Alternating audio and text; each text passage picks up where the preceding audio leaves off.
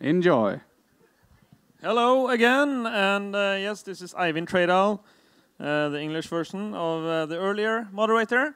I have a black shirt, no red sweater, different language. We're going to discuss journalism in relation to aid in this video. And we have journalists with us. We have Ivar Iversen from Dagsavisen. Are you here? Oh, there you are. Welcome. Take a seat. We also have MAren Sæbø from Verdensmagasinet X, the world magazine X. And we have our old friend Nils Mørk again from uten grenser, Doctors Without Borders.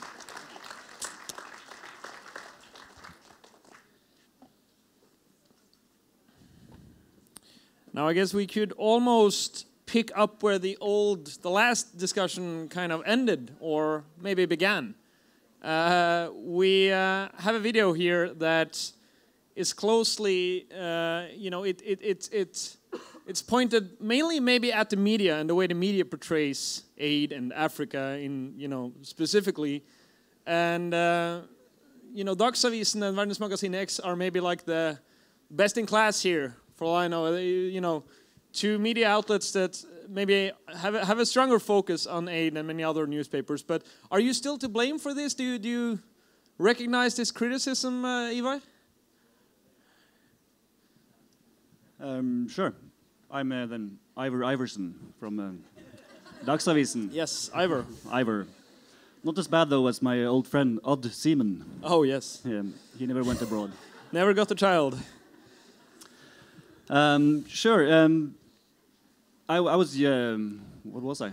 15 at the time of, no, I was not. 7 years old at the time of Band-Aid. And so I also grew up with this image of Africa. And it's been a constant in the media coverage for the 12 years I've worked in Dagsavisen now with Africa. But still, things are changing, not only in our newspaper. I brought one example here from Time Magazine. This is Time Magazine cover of this week, or last week is it? Africa Rising. It's the world's next economic powerhouse, but huge challenges lie ahead. And we've had those stories as well. I think at least 3 of them for the past year. This kind of counter-narrative that we used to believe everything was so bad, but look here, there's something else. And we had one story in June, which was generated from an opinion poll by Fellesrådet for Afrika, saying that the Africa pessimism was starting to recede, and now we have a new Africa optimism. And we could go into more details about what this implies later. But I think the topic that this movie raises has been noted also in the media, and is to a certain degree reflected in media coverage over the past couple of years at least. MAren, do you want to elaborate maybe, or give your comment? I guess I'm one of the critics. I can say as well, when Band-Aid had their sort of tour de force, I was 7 as well, but I was in Angola, so it was a sort of a different sort of angle of it. There was the Angola angle. Yes. Yeah. Sorry, it's a very bad pun. I'm very sorry. Continue. I might have grown up with a different picture of Africa than some other people in the panel, and I've also been one of those people criticizing, also Dagsavisen, and he's my editor as well, so I have to be a bit careful here. But I remember the last time Dagsavisen had sort of the very decimated child on their front page. It was 2009, I think. It was about aid policies.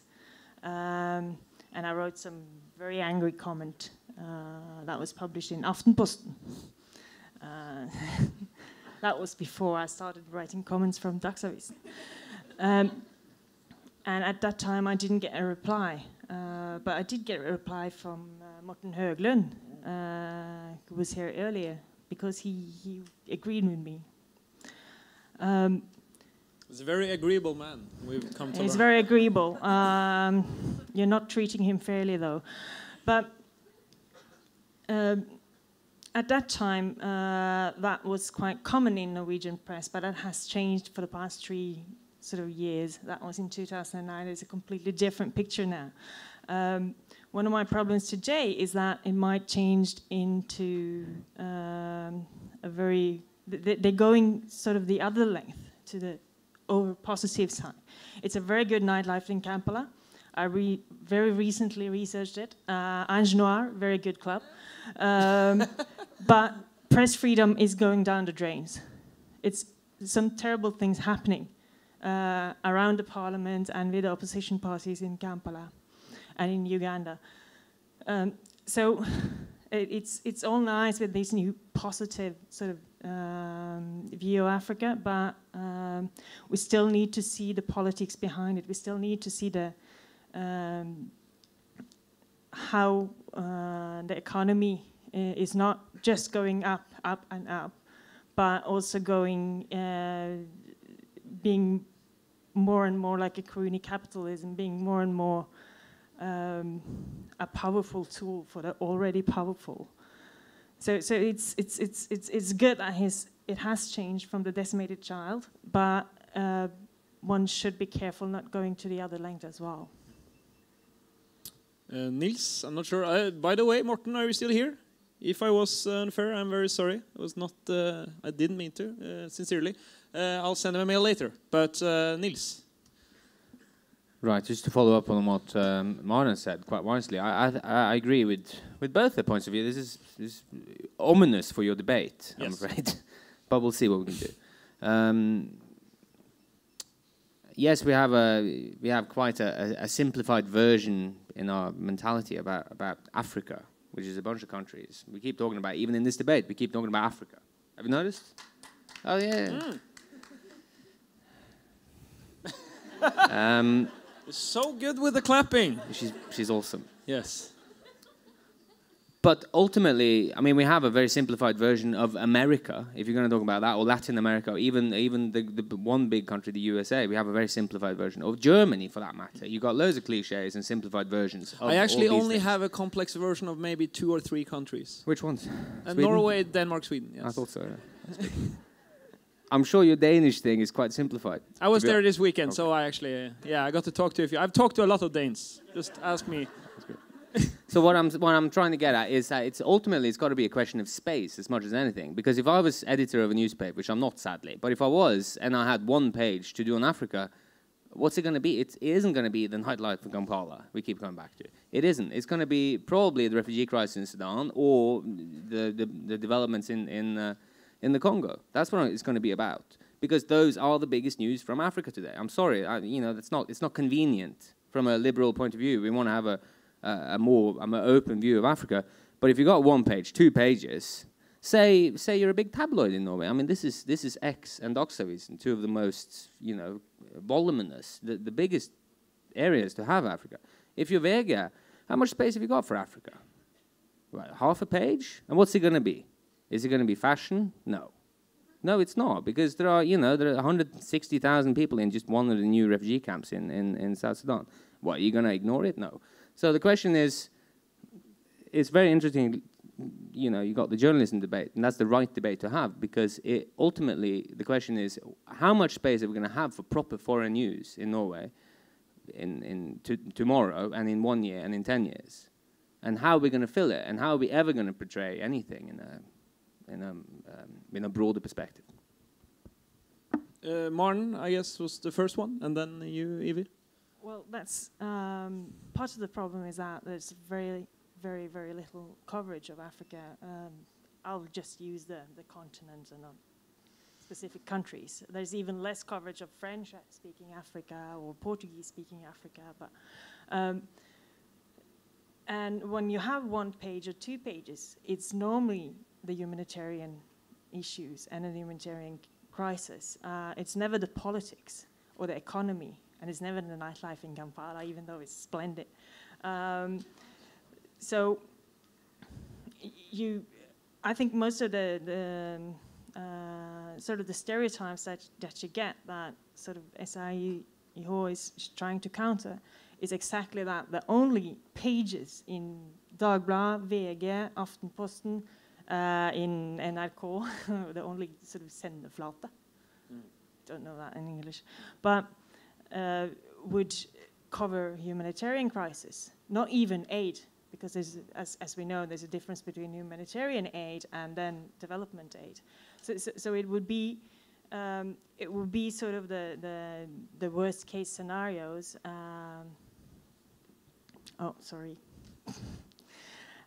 Worst case scenario all the time, and you would get sort of just a decimated child. Just you look great was what it said on the note. I'm sorry. but that's my problem with most of, and the problem with the pressure as well from the humanitarian organization is for us to write on that. While I'm very interested in politics, I majored in African politics. That's my sort of issue. That's what I do. And I want to see what's behind the stories and what's.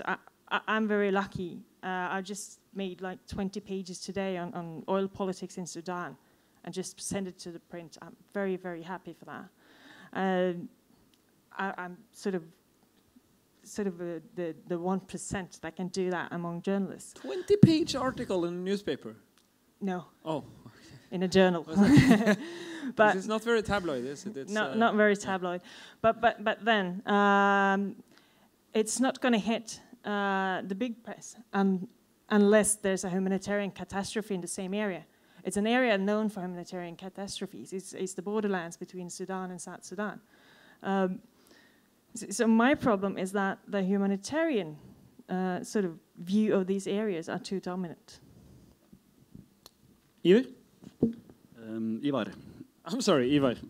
I'll try to be the one to nuance the word Africa here.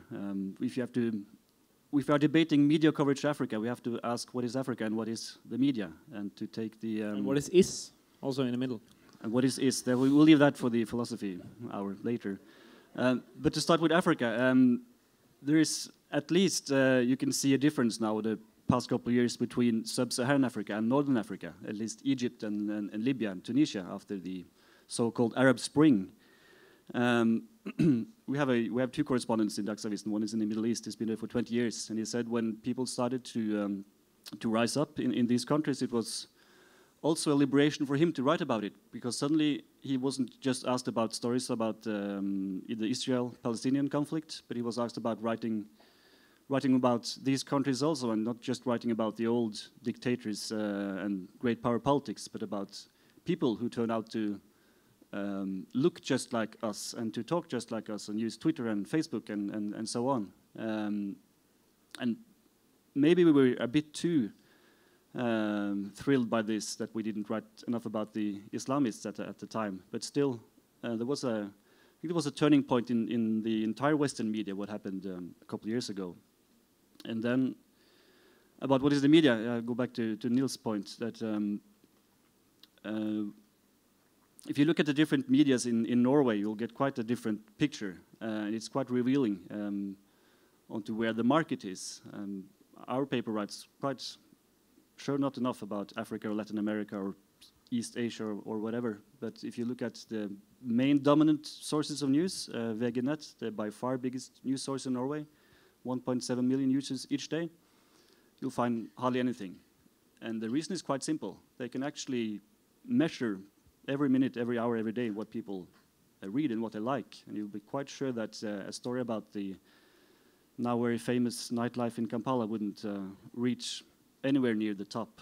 And that's my biggest concern about the future of foreign news in general, that when the papers, as in papers, are dead in some years from now, as I'm sure there will be less incentives to make the expensive and more complicated news about the more important stuff. So that goes back to you here. I'm sure you're a more selected crowd that will actually read the foreign news and they like the in-depth analysis, but as long as there are only 200 of them, there will be a small market. Nils, you wanted to comment? Yes, in the interest of having a good debate, I would just like to say that I couldn't disagree with you more, MAren. I mean, you're saying that, that it's too dominant, that humanitarian news is too dominant. And I honestly, in our daily life in MSF, it is painful to see how much of the heavy death tolls that you see in the world that never even reach Ndbele. It doesn't even get a notice.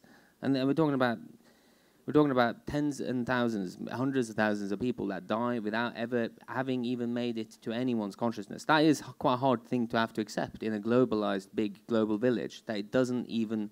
We're not talking headline news. We're not even talking notices. It doesn't happen. It doesn't, because essentially it's not important enough to people. So I disagree with that. But I do think you've also got a point, partly. Because the humanitarian cost of anything is often got a political background. It often stems from something. You just finished a 20-page thing on the oil conflict in Sudan, and I've just spoke about humanitarian disaster based on the big movements of refugees from North Sudan to South Sudan. And these two things are very closely linked. And of course, the difference is that MSF, being a non-political organization, we can't talk about the politics. We only say what we see. We bear witness to what we're seeing in the field.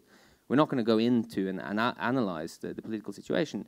But oh, so many times have I sent out a press release or talked to a journalist and kind of have hoped that someone is going to take up the baton, take up the thing, and do some other searches and spend some time on it. But in the modern media world, you got to publish. I mean, 20 pages, MAren, you're the only journalist in Norway who writes 20 pages about anything. Everyone else writes 4 stories a day, and you've got to get it published. So you publish before you even fact check, and you don't check more than 3 sources if you even have 3. And half the time you just cut and paste. Oh, but it's true. That's the problem. Secrets of the communication trade there. We never cut and paste. No. You make things that they copy and paste, of course. MAren, you want to reply to the heavy criticism? Yeah, I think it's not that the humanitarian news are sort of dominant, but it's dominant amongst the news that it's about, for instance, Africa and also other parts of the world, some every now and then. But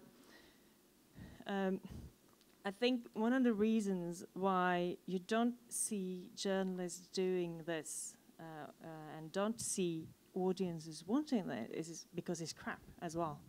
Because a lot of the humanitarian stories they do have sort of it goes like that.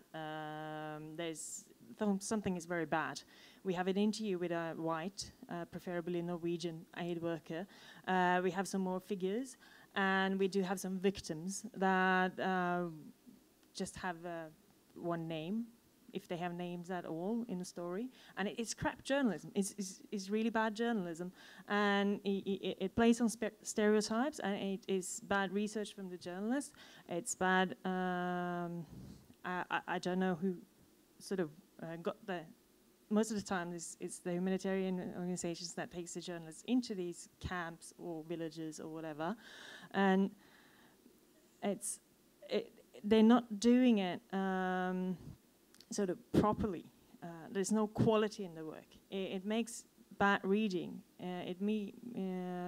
It's just crap, and you won't get audiences interested in that kind of humanitarian sort of crisis or humanitarian stories with that kind of crap journalism. So it goes to both of you.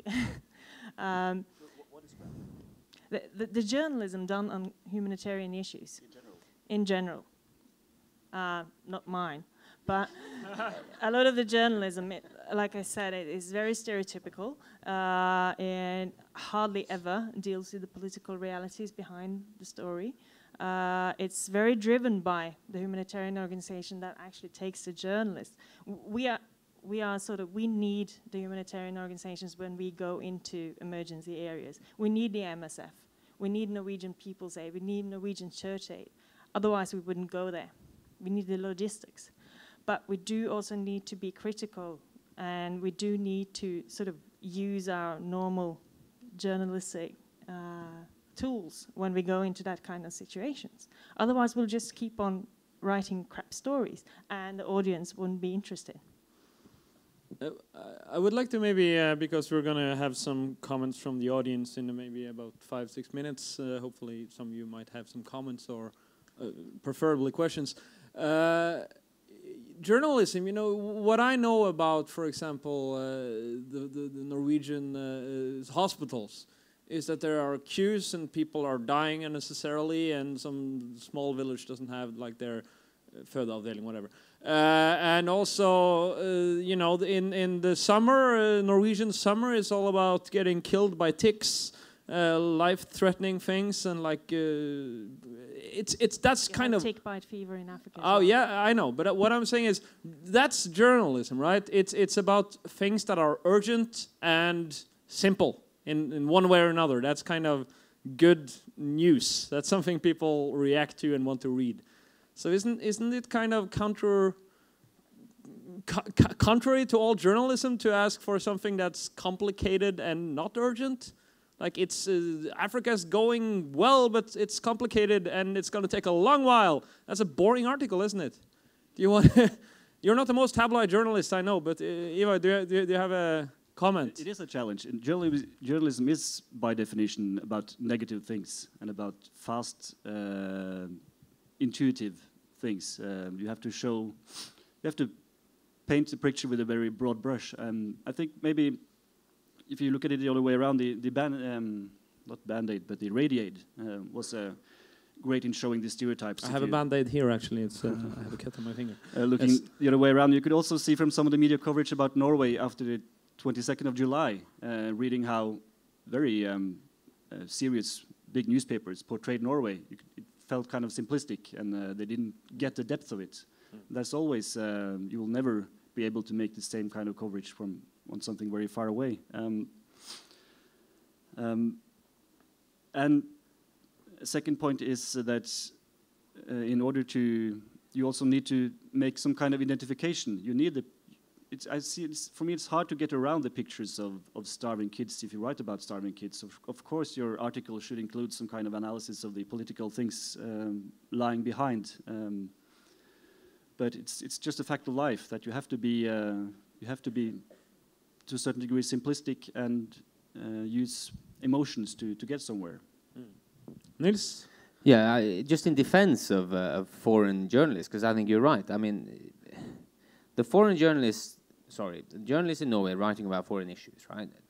The ones that are doing it, God bless them, they're doing a good job with what they got, honestly. And what I mean by what they got is there's too few of them, and they have to publish every 4 hours, and they have to publish on the website as well as on print, and they've got to take pictures. And I once saw a journalist doing, and video journalists as well. I once saw a journalist doing all three at the same time, and it was terrifying, and I just wanted to give her a hug. It was horrible. And when you do that, how are you going to do the political analysis and casing it and doing everything? And the reason they're doing this is because you've got to publish more and more and more. You've got to do it yourself because that's more cheap.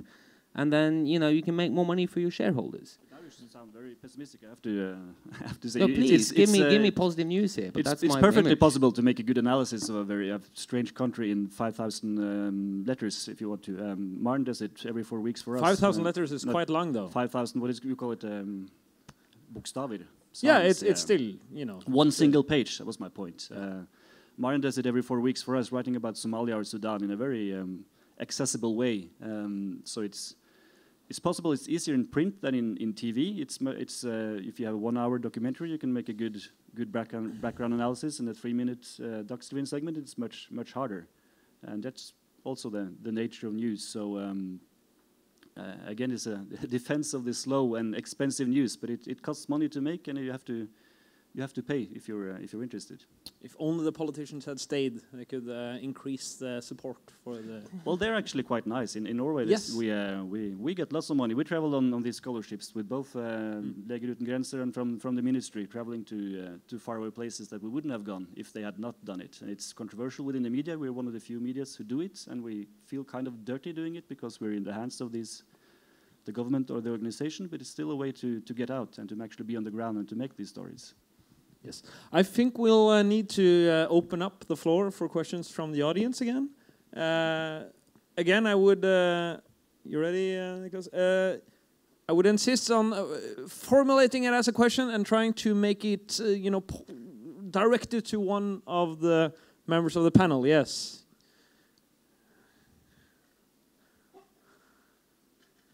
Hello, my name is Jørn, and I have some questions.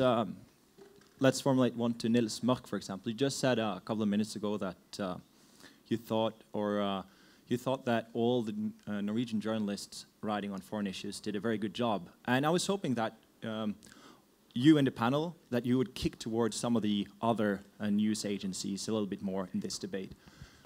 Say, for example, one issue that sparked some controversy this fall, for example, was Sunnanå, Mr. Sunnanå, NRK's correspondent in Africa, when he wrote about enkepuler i Luoland, for example. Translated, widow fuckers in Luoland.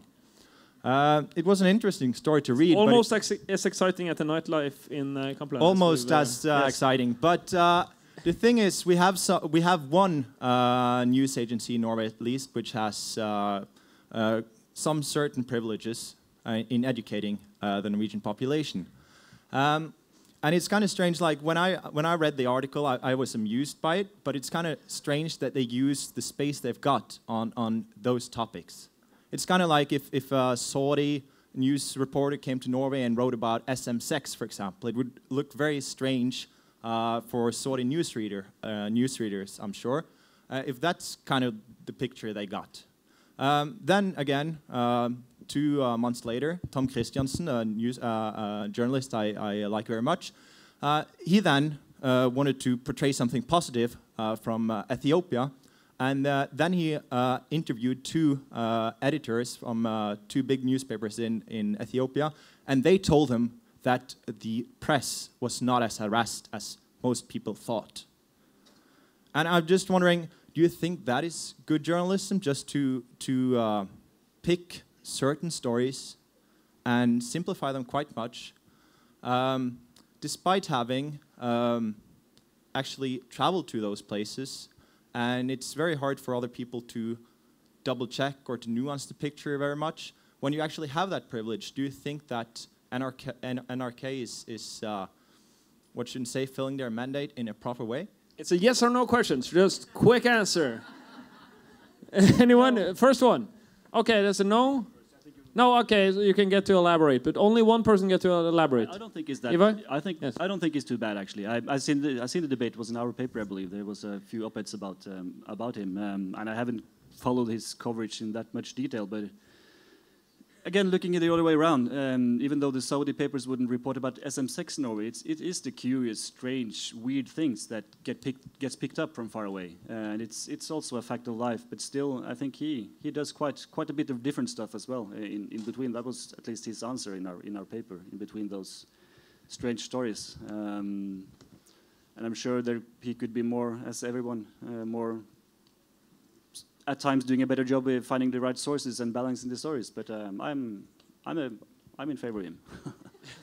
And the biggest problem is that he's the only one. There's just one correspondent in the entire continent from Norway. Nils?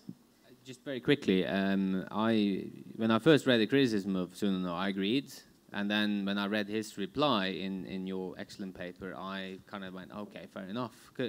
And ultimately, it's not a question of him; it's a question of the editor, because the editor chooses where the stories go, right? It's not Sunnanå. He can't decide this is and call in and say this is Dagsavisen for sure. It's the editors who decide where the stories go.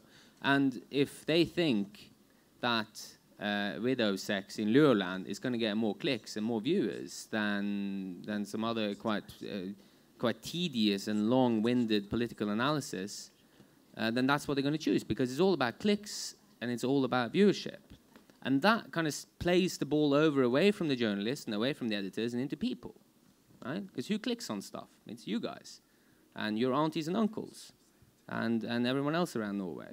And as long as people click much more on widow sex in Luoland, you're going to get widow sex in Luoland. I don't propose a solution. I'm just proposing a bigger problem. The solution, I don't know. We also get sex stories from Norway, to be fair, so it's balanced. But Maren, you... There is a difference between what Dagbladet and VG needs to do to get clicks and NRK. because NRK has the position where they actually can educate, where they actually can use their position and their resources to do proper stories. I think that the correspondent that the NRK has chosen to send to Africa, I think it's a catastrophe, basically. And that story just sort of filled the cup. But because it is the NRK, because they have the power they have the only correspondent from Norway in Africa, and he chooses to do quite a lot of those stories. And I think the NRK, because they don't need to think about click, they don't need to think about click like VG and Dagbladet does. They can do all the other things. They can educate the public. They can educate people in general. They can do the unpopular stories, but they choose not to. So it's not just the correspondent's fault. It's something wrong with that whole system, how they think foreign news, when that's what they do. We have another question from former panelist Anja. And this might be the last one, depending on how quick you are to answer. Thank you. This question is... And make it a question. Yeah. It's about ethics, and it's just as much to Nils Mørk as it is to the journalists we have here. When we were making the video, we wanted to get images of freezing Norwegian children in it, because that's something that would cause perhaps a bit of sympathy from other people in other countries, and we thought it was kind of a funny way of showing what you normally see in fundraising videos. Anyways, we couldn't get permission to show these images of freezing children. Even children, happy children playing in the snow in the kindergarten wasn't possible. NRK wouldn't let us. Even though they have got permission to use that footage in their programs. So anyway, we were thinking, this is very strange. We can't get any footage of Norwegian children, while as in all these fundraising campaigns from development organizations and in media, you always see these images of poor children who are often alone, seem to be taking care of themselves. There's no one around to take care of them. And I'm just thinking, how is that okay? Like, is it okay to go into other countries and take those pictures and just print it as much as you want, as long as it's in Norway? And why is it like that? And especially, Nils, if you have some comments on that, I think that would be very interesting. Is it okay, and why? Nils, you're the first one. Right, okay. Or why not? If your answer is no, yeah, go ahead. My answer is going to be yeah. It's not going to be a yes or no. Why yeah? I'm sorry. It's because it's incredibly difficult, isn't it? That's the most difficult thing there is, almost, in doing what part of my job is to go down there and you have people in an incredibly difficult and sensitive situation, right? Say, for instance, I just came back from Central African Republic. You have people who've come in with their kids. And we had a mom and dad come in with a 4-year-old who died from tetanus, from stivkrampe, right? Scratch your knee, died from stivkrampe, right? And we filmed it and we took pictures. And we had to ask, I mean, what are you going to do? Are you going to give them a form? These people could not read or write. Where do you start? We had to have 2 translators to explain to them we would like to take pictures, and we had to show them on the back of the camera what it looks like to take pictures. This is Central African Republic. This is not Nairobi. This is not nightlife in Kampala. Africa is a big place, and Central African Republic is probably one of the most backward places on the continent. It's incredibly difficult, but do they understand it? Yes. And when you get to the bottom of it, what you got to tell them is, we want to tell people what's happened to your daughter and why. And do people agree? Yeah, mostly they do. Do I have everything in contract and written form? I mean, no, half the time you don't, because it's not realistic. It would be good in order to satisfy stuff that you feel like you need in Norway, but you got to kind of swim in the water you're in and respect people where they are and try and communicate with them. Is it difficult? Yes. And do people breach this? Do people just run around, take pictures all the time? Yeah, of course they do. But they're not going to do it with MSF, not as long as I'm around anyway. It's just not done, because it's the worst abuse I can think of people in an already vulnerable position. Ivar, we have another question, but I don't think we have time for it. So I'm sorry, but you have to ask it maybe later in private. Yes. Yeah, just a short. I agree with this. This is a dilemma, and the standard should be the same. You should ask and get permission in the same way wherever you are. But there's also a different part of this, and that's what we accept of showing in terms of misery and dead people. And again, the 22nd of July was a reminder about this, when a Swedish photographer got the international award for showing for pictures showing dead people at Utøya, pictures that no Norwegian newspaper would print. But the same kind of pictures we would print all the time when it's from somewhere far away. So we do have a different level of what we accept, and depending on where the picture is taken, for sure. I think I go back to my earlier statement that there is a general will to get the communication directors, people working in communication to Africa, to help them. To get a better image. I'm not sure, protect their rights, if I understand you correctly, Anja. But we have to round off this discussion. Very interesting. Ivar Iversen, foreign editor in Dagsavisen. MAren Sæbø, editor of Verdensmagasinet X. And Nils Mørk from Doctors Without Borders. Thank you very much.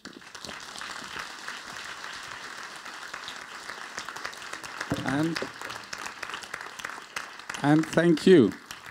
If you venture over there to the small bar, there will be a small thing waiting